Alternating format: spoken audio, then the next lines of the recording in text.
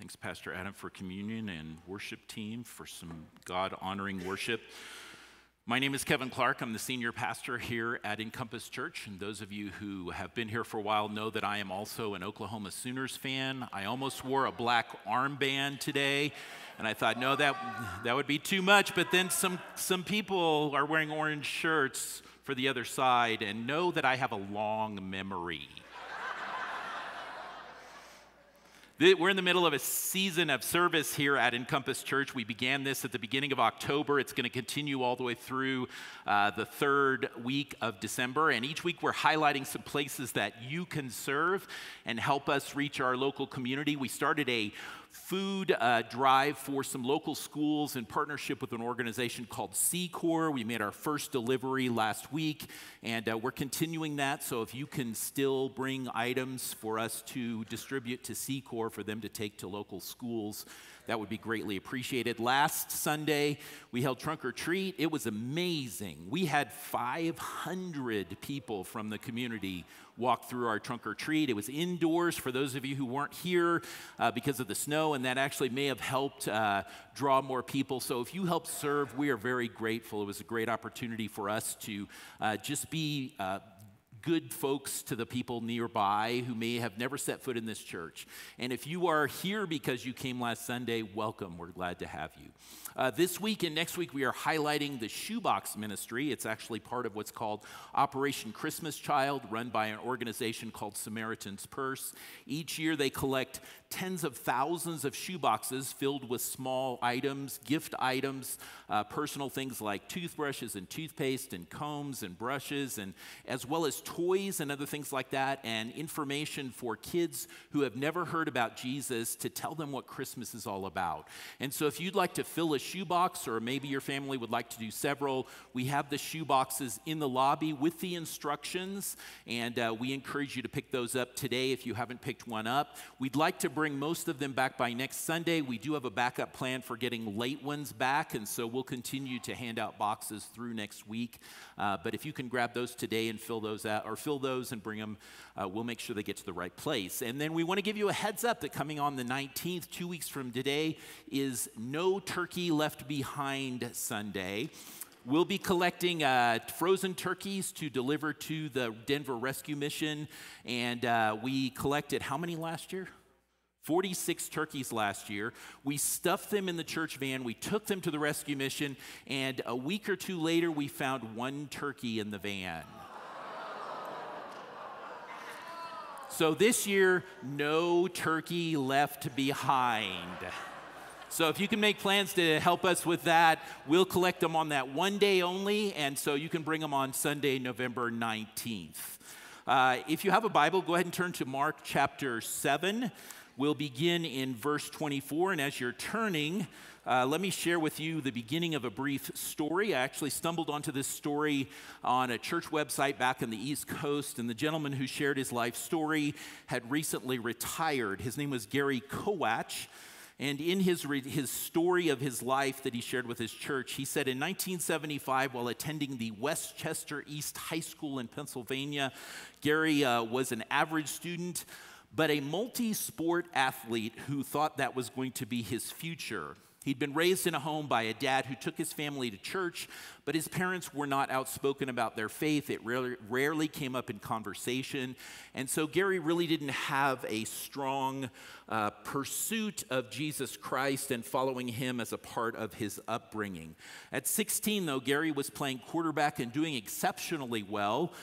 He anticipated being able to choose whichever college he might want to play for, and perhaps if things had gone well, that he might actually be a candidate for the NFL.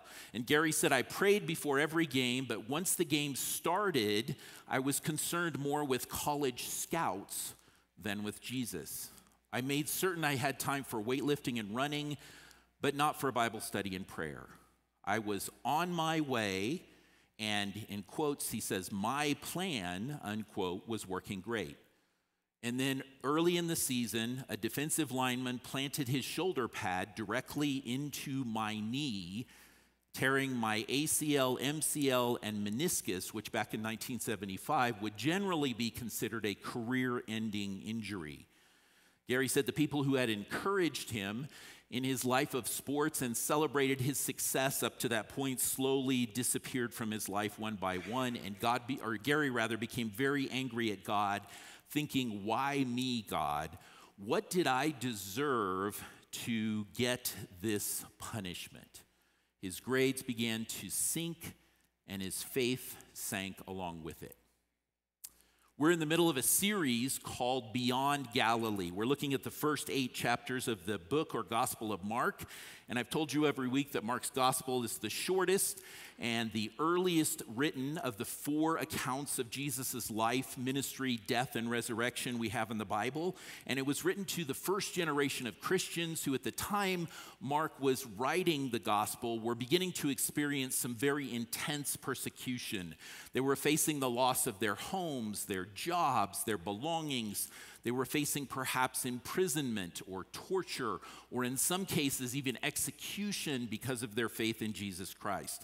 And this very fast-changing social status that they had was forcing them to ask some very pointed questions. Questions like, is Jesus really who I was told he is?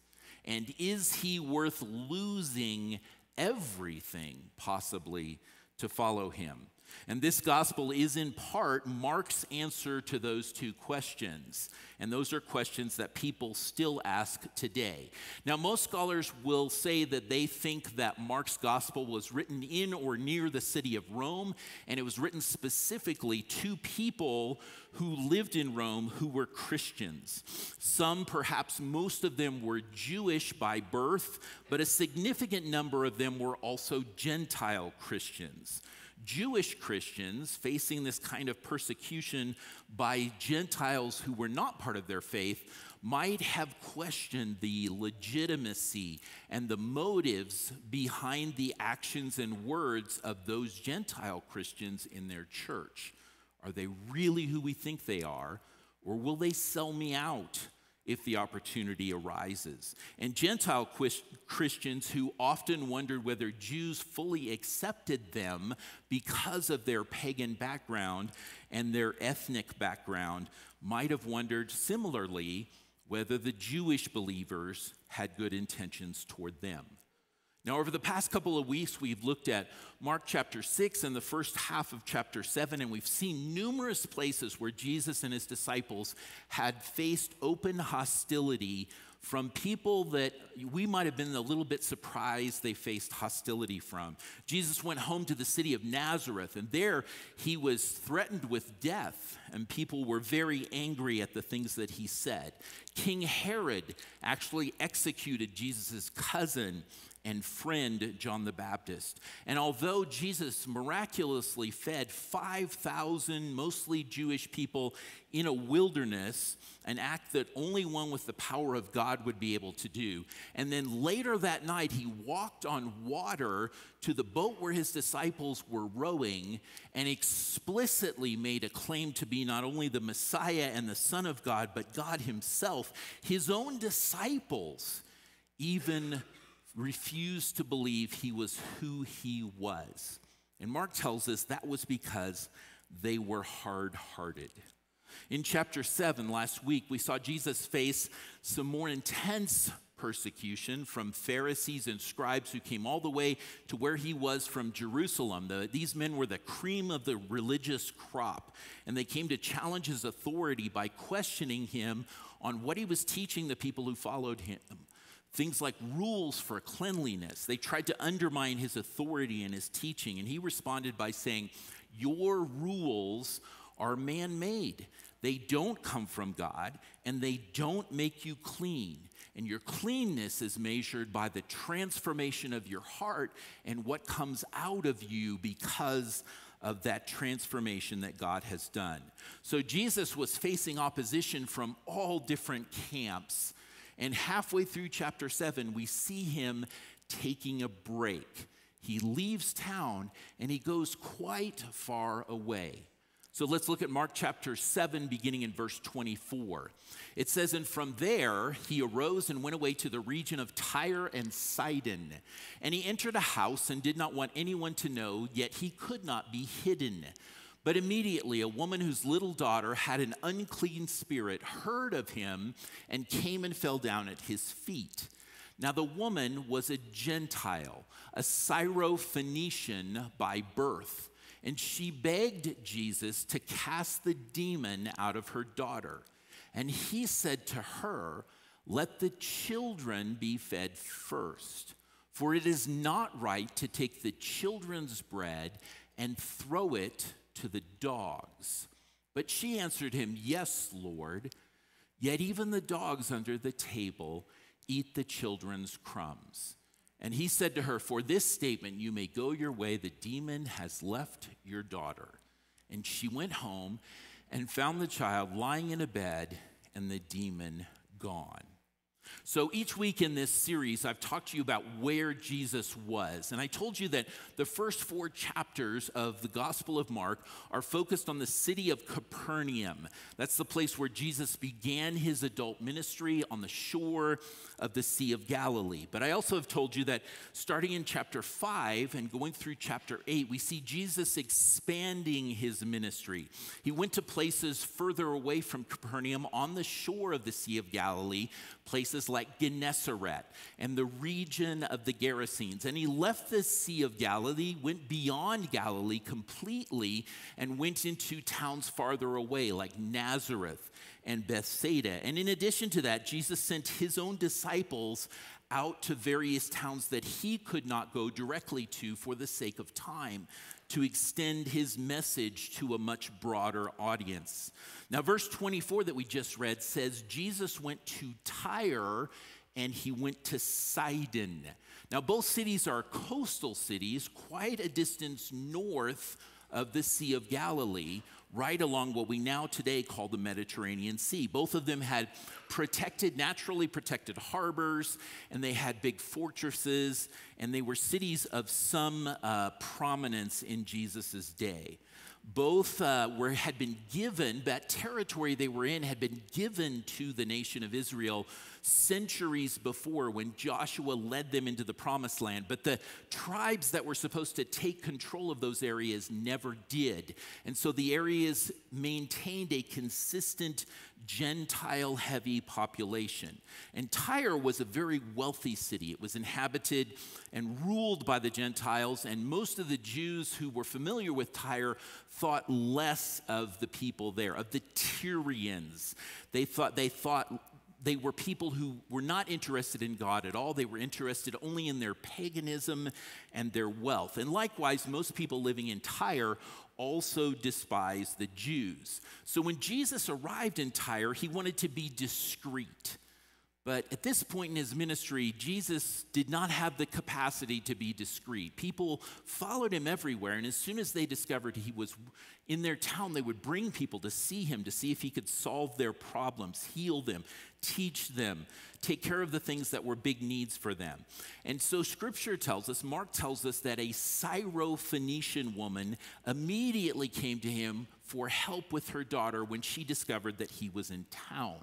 Now, the Syrophoenicians were people descended directly from the Canaanite people, who were the enemies of Israel during most of the Old Testament era.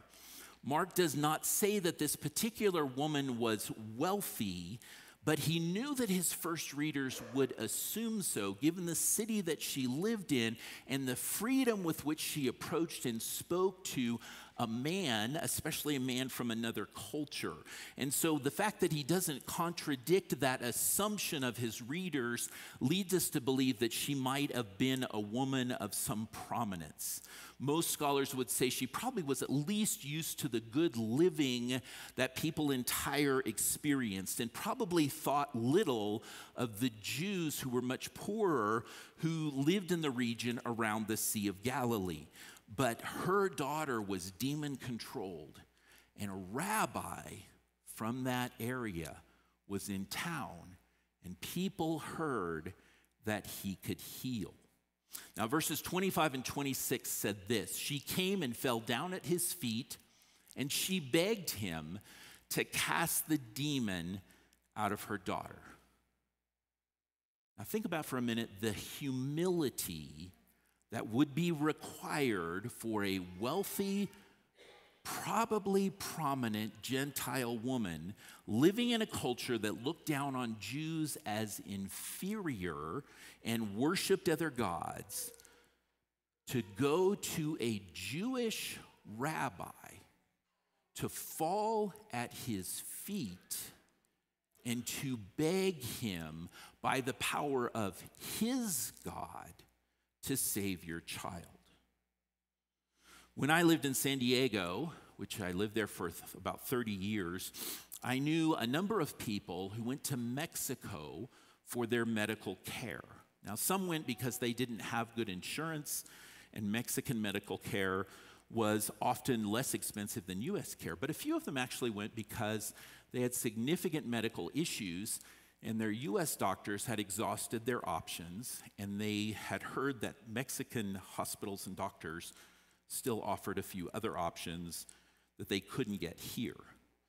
Now, I'm going to tell you, and you'll think less of me when I tell you this, I remember the same thought crossed my mind every time I heard someone say, I'm being treated in Mexico. And the thought was something like this: why would you trust a third world doctor over a U.S. doctor? Now, I admit that that is a very condescending thing to think. And I am not proud that that is what often went through my head. And some people would probably receive that as a racist attitude also, although I don't think I was thinking of it in racial terms. I know for a fact that many doctors in Mexico are well-trained and highly skilled, and some are world-renowned in their fields. So at best, my attitude was unfairly prejudicial. So why share that with you guys? Why take the chance of lessening how you might think about me? Because I know that some of you immediately thought the same thing when I said I knew people in San Diego who went to Mexico for health care. And that thought that you just had, that I often had, was the same kind of attitude that a wealthy Syrophoenician woman would encounter if she said to her family and friends, I am going to go see a rabbi from Galilee. I've heard he can do more than our gods can do. Would you and I have had the humility to do what the woman did in those circumstances? When we read stories like this, we usually identify with the person who has faith, yet we rarely give evidence of the humility that many of those people in those stories were forced to show evidence of. And the truth is that Jesus rewards the faith that shows genuine evidence of humility. Does your faith or my faith show that evidence of humility? Or does it demand that Jesus acknowledge what we think is right and good in us, our social status, our political beliefs, our justice claims, our moral indignation, before we will agree to come to him and follow him? If you or I cannot follow a Jesus that doesn't agree with everything we think is true, our faith is not in the real Jesus. When we think of Jesus, we actually think of a man who would never say a harsh word to anyone who did not deserve it, like a Pharisee or a scribe or someone who was deliberately self-righteous. And so this passage is incredibly troublesome for us. When the Gentile woman comes to Jesus and she says, please cast out, she begs, please cast out the demon in my daughter. Verse 27 says, he said, let the children, the Jews, be fed first. For it is not right to take the children's bread and throw it to the dogs, the Gentiles. Jesus essentially called this woman a dog to her face. Dogs, with very few exceptions in first world cultures, were considered to be undesirable and unclean animals. Now, for centuries, scholars have sought ways to minimize what Jesus said because it bothers us so much that he would say that to her face. And so some of them say he must have said it with a smile. He must have winked at her, or her body language, or his body language must have told her that he was just saying dogs with air quotes. And she really understood that. Some people actually go as far as saying, well, Jesus used the word for little dog or house dog. And so Jesus meant it in an affectionate way, and the woman sensed that. But that is not true. And the woman's response to Jesus makes it clear that she knew he was not downplaying the harshness of the word dog. Jesus was using a common expression that Jews used to describe Gentiles, and all the Gentiles knew it. Now, was he showing animosity toward the woman? No, he was not. He was making a very specific point, a simple statement of the recognition of the primary mission that God the Father had given to him. Matthew chapter 15, which shares this same story with more details, actually tells us that at first Jesus refused even to speak to her. And when his disciples came to her and said, "This woman will not go away, would you please just tell her to leave?" He answers by saying this, "I was sent to the lost sheep of the house of Israel." If that's not a slam of the door in her face, then Mark got it wrong. And there is no way to spin this statement to make it more palatable to her. So what is going on? If Jesus wasn't joking, if he wasn't showing affection, what was he doing? Jesus was saying, I must focus on what God told me to do first and foremost. And that is to go to my people, the Jews, not to exclude your people, the Gentiles, but so that my people can reach your people with the truth that God has called me to proclaim. There's an author and a Bible scholar named Trevin Wax. He says this: Jesus' ministry was to the lost sheep of the house of Israel precisely because he is the good shepherd come to gather the renewed Israel around himself and to launch their trajectory into the world with the healing grace God always intended to flow to others through his chosen people. And he ends with this line: Jesus ministered to the Jews for the Gentiles. But why use this dog expression? On occasions, when first century people ate and dogs were permitted in the room, perhaps a banquet, and the dog came and sat at your feet, the attention of those serving the food was never on the dogs. The people serving the food were paying attention to the guests. God called them his children. To stop serving the guests and feed the dogs would be to distract from the mission of the meal.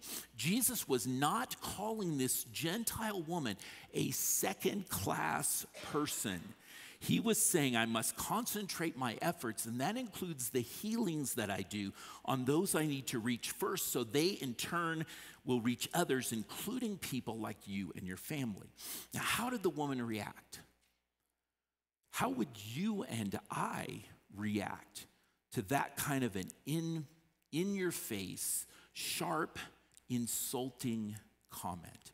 It's unlikely that any of us in this room would have reacted the way this woman reacted.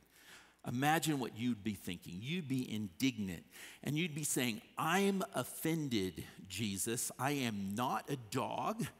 I am not less than the Jewish people you have healed and taught.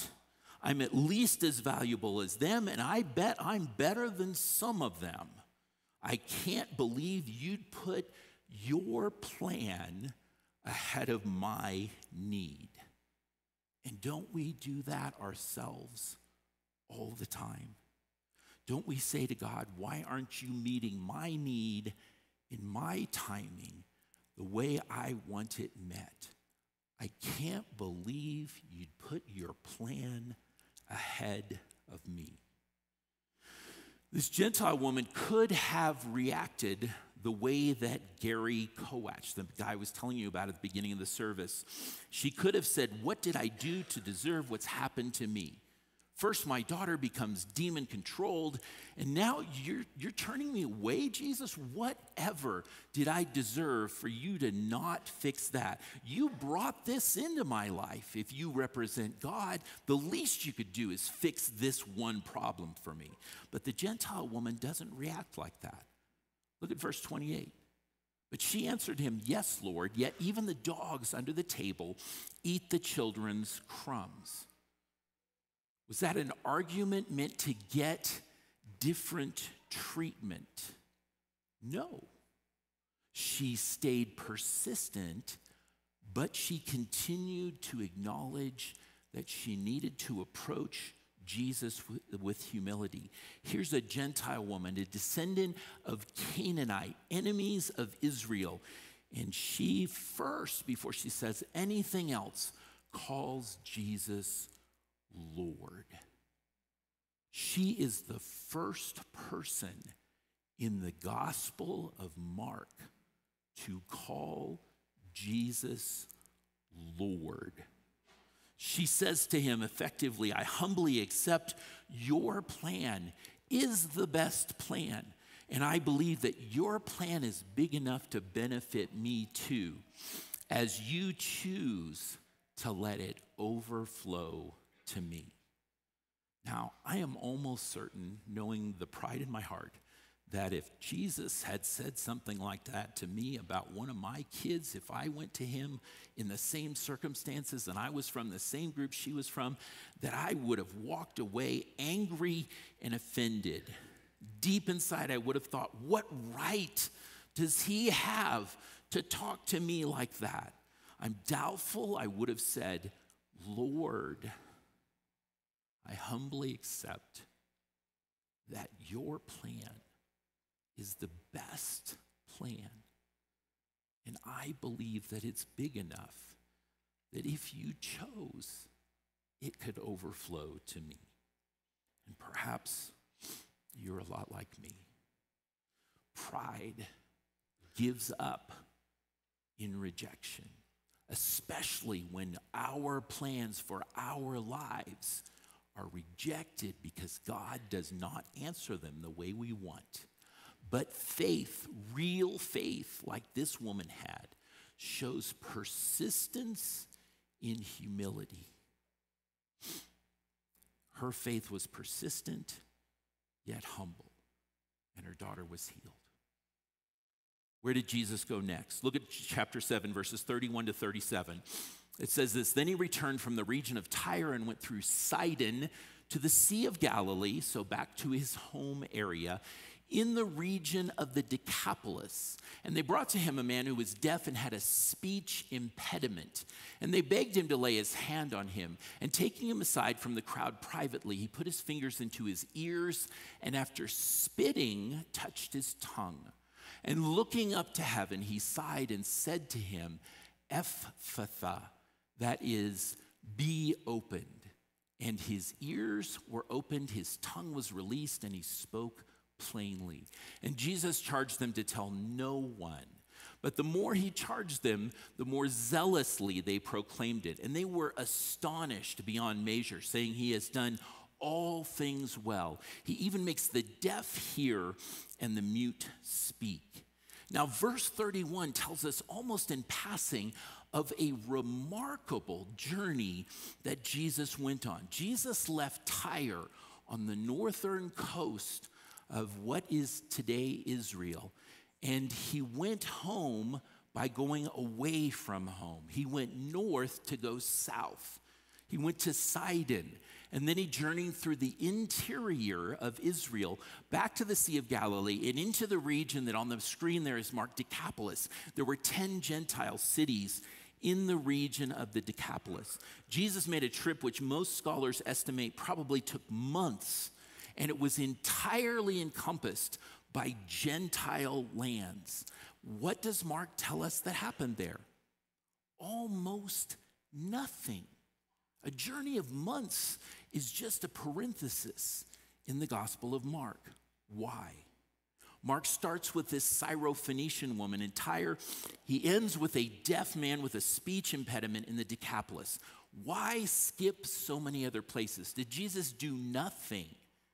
It's very unlikely he did nothing. For the same reason that Jesus gave to the woman when he told her, "Your daughter has been freed from the demon." He said, "This is not my primary mission. My primary mission is to equip the Jews, my people, to reach out to the Gentiles, everyone else." But most of Mark's first readers who knew where these cities were would realize Jesus went on a long trip, and he actually went through the entire region that most Jews would never set foot in. He walked through areas and met the needs of people that the Jews would not expect him to meet the needs of. Some of Mark's readers were Jewish, some were Gentile, and they would see in this brief instance that Jesus spent a great amount of unreported time ministering to the Gentiles too. What did Jesus do for this deaf, speech-impaired man who was probably also a Gentile that the others brought to him in the region of the Decapolis? Verse 33 says, "And taking him aside from the crowd privately, he put his fingers into his ears, and after spitting, touched his tongue." And we read this and we think, how weird. But Mark's first readers would see that's not weird. That's actually an unusual act of compassion. Why is it an act of compassion? First, Jesus takes this man aside privately. Why do that? A guy who's deaf, who can only speak in ways that draw attention to him, perhaps mispronouncing words, perhaps making sounds that seemed inappropriate, would always be hyper aware of people watching him, people paying attention to how different he was. And in the first century world, people believing that this had come on him because he or his parents had engaged in a grievous sin that angered their gods. So Jesus, to avoid the crowd and to avoid their judgment of this man, took him aside privately. Next, Jesus says, put his fingers in his ears, and after spitting, touched his tongue. And we read that and we think, gross. Why in the world would he do that? Was it necessary to heal the man? No, it absolutely was not necessary to heal the man. This was actually Jesus' way of telling the man what he was about to do. When he put his fingers in the man's ears and pulled his fingers out, this guy can't hear. We don't know if he can read lips. This is Jesus' sign language to the man. I am going to unstop your ears. When he spit in his hand, and he put the spit on the man's tongue. Now it's even grosser, isn't it? But in the first century, most people believed the spit of highly public people with great power had healing properties. They would go to great leaders and ask them to spit on their wounds because they thought it would heal their wounds. So Jesus spits on his hand, knowing the man is going to believe that has magical properties, and puts it on his tongue to show him what he's about to do. He can't tell him because he's deaf. This is Jesus telling him in signs. Did those actions heal the man? No. Those actions told the man what to expect next. The actual healing comes in verses 34 and 35. And looking up to heaven, Jesus sighed and said to him, Ephphatha, that is, be opened. And his ears were opened, his tongue was released, and he spoke plainly. Before Jesus spoke the healing words, he prayed. And he did things the deaf man would recognize as prayer. He looked up to heaven and he took a deep breath and sighed to heaven. The man couldn't hear his words, but he could see that Jesus was communicating with the Father, and the healing would come through him from the Father. Then, and only then, was the man healed when Jesus, by the power of God, said, be opened. When we read this account, and we read it superficially, it's very tempting to try to discern steps. There are even churches that will try to teach you that there are certain steps you have to follow if you want healing from Jesus. We hope that maybe we can repeat them ourselves, but that's not what Jesus was doing here. And it's not what he wants us to do either. Mark's readers, including us, are meant to take something extraordinary from this particular encounter and what Jesus did. These are not steps to be repeated. These are signs of extraordinary compassion. The Gentile man brought to Jesus had a unique set of needs, and Jesus met them uniquely. And he does that for us too, because he has the same compassion for us that he had for that man. Jesus meets our needs in ways that show compassion for who we are. When Gary Koach tore his, two tendons and his meniscus and had this, what would normally be a career-ending injury, he spent 8 months recovering. And in his story, he told at his retirement, he said, a handful of people partially refocused me. I began dating a girl who was committed to her faith, and she steered me more towards God. My track coach bluntly reminded me of my academic eligibility requirements and told me to get my act in gear with my grades. I had patient friends and a Christian cousin who ministered to me with care. I was still angry, but I started to move on. And then when he actually got out of the hospital, he decided his next step was to run track. But he said, I fell back into the same routine. I prayed before every race, fully expecting God to support my success and my plan on the track. That summer, he showed up for football again to discover that he'd been replaced at quarterback, which makes sense because he hadn't been there for the season. And so the spot they had available for him was wide receiver. He was excited. He was back on plan again, but he said it took one practice to realize I could not make the starts and stops and turns that a wide receiver needed to make with my knee in the condition that was in. So I shook the coach's hand and went home angry all over again. But at some point, though, something began to change, and I really realized there was more to my life than my self-centered plans. I was meant to be part of something bigger than a sports team, and something began to tug at my heart in pointing my focus to other people, on helping people, especially on helping them not to be like me, not to handle life challenges the way I handle them. Somewhat ironically, I felt compelled to do whatever I could to help people find constructive ways to move forward. And so Gary went to Penn State, enrolled in a program for counseling and social sciences, and spent his career ministering to others. He said along the way he met his wife, Kim, who just happened to be a faithful Christian.